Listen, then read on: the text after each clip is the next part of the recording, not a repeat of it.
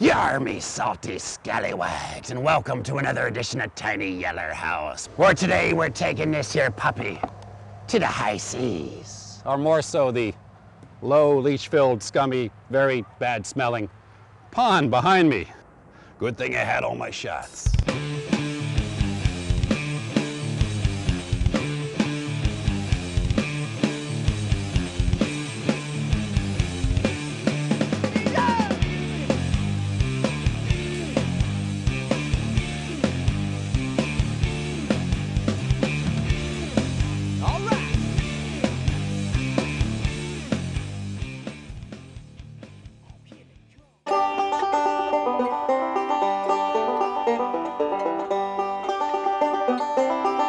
I'm Derek Diedrichson. This time around for Tiny Yellow House with Make Magazine, we're building a one-sheet plywood boat that I've dubbed the Blue Crab, aka the Blue Crap or the SS Hunk of Junk.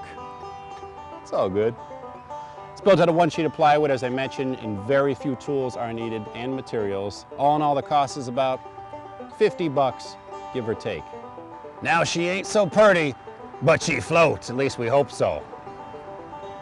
The Blue Crab here, material-wise, what you're gonna need. I'm not gonna waste your time telling you, just look in the screen below me. We'll save some valuable time that you can utilize towards drinking your favorite beverage. Insert blank. Actually, we forgot one thing material-wise, this right here. What you wanna do, first step, go to the hardware store or your box store, buy one sheet of plywood, 3/8 in width or a 1/2 inch. Have them cut it for you. You want one strip that's 1 foot, another 1 foot, and the last one 2 feet. That will be the bottom of your boat. Basically, you're taking these sides, cutting out free-form, draw one and trace one. You're cutting out a bow for the boat. And then from there, you're tacking it together with some simple brads, 2 inches in length. Then you're gonna caulk the living heck out of this thing. I'm talking 2-3 tubes of caulk at every seam, inside and outside, after you've nailed the pieces all together.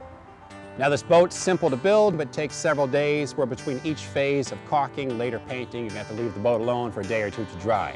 Come back to it some other time, finish the next step. Now, as for the caulking, you wanna use silicone caulk only. I repeat, silicone caulk only. I'm not gonna say it again. When you're putting silicone caulk in these gaps, exterior and interior, after you've tacked the boat together, side sandwiching the floor, you want to press the caulk, the beads of caulk, into the gaps, further sealing the boat.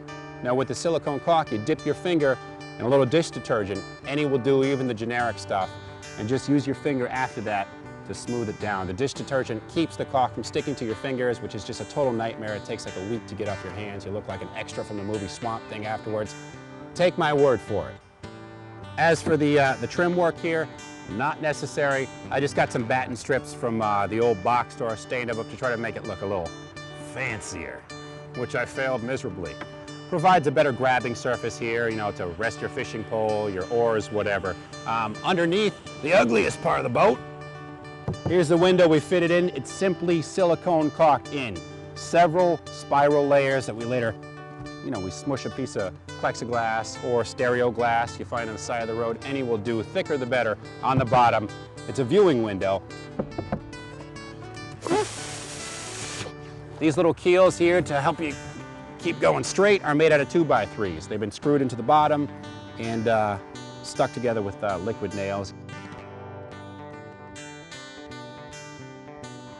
I got some Oops latex paint, straight latex paint that works as a sealant to a certain degree as well. You're gonna have to reapply paint probably every 2 years or so, but I just slapped like 4 coats on this to additionally protect the wood. Plywood delaminates easily in water. This kind of gives it some longevity. Now, disclaimer of truth, I actually use 1 additional board in addition to the full sheet of plywood. You can make this out of 1 sheet of plywood. I just wanted it to be a little longer, so I had this scrap I found on the side of the road. I threw it in the back as the stern. There's a fold-up seat here as well, this clunky looking device.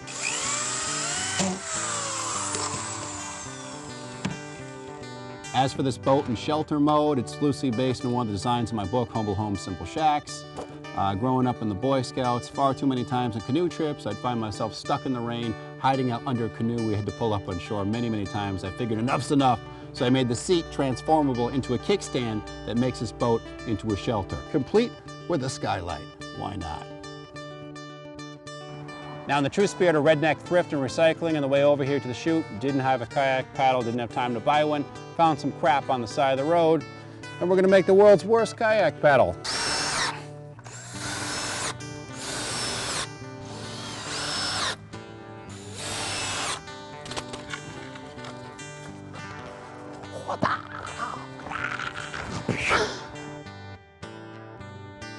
Now that we have our paddle all set and our life jacket, our PFD, if you will, it's time to see if this boat's seaworthy or scum pond worthy.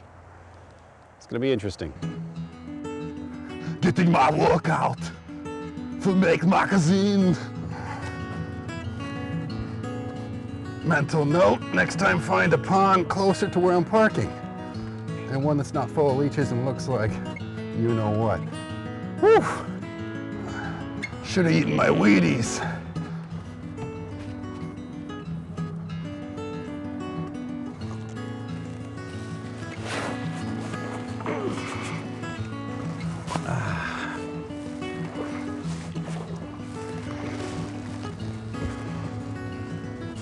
This paddle stinks, I'm getting a little bit wet, but I'm moving. It's kind of cool seeing the water and the lily pads and everything else underneath. The mafia bodies whisk by through this window. Moves pretty smoothly, I have to say, for a boat built out of plywood. It's like being on the redneck tilt-a-whirl. Yeah! Sisters ride for free. What I'm missing is beer, fishing pole, music, sunblock too, me being one of the whiter people ever. I make Casper the Ghost look like Keith David. By the way, if you want to secure additional flotation, dollar store pool noodle, these two eye hooks right here, you string a rope through them, secure this to the side, strap it to the side. It performs as a bumper as well when you're pulling into a dock so you don't scratch up your pristine, oh so posh paint job here. If you don't want to use the pool noodle, it works well for swatting flies as well. I think I actually got that one.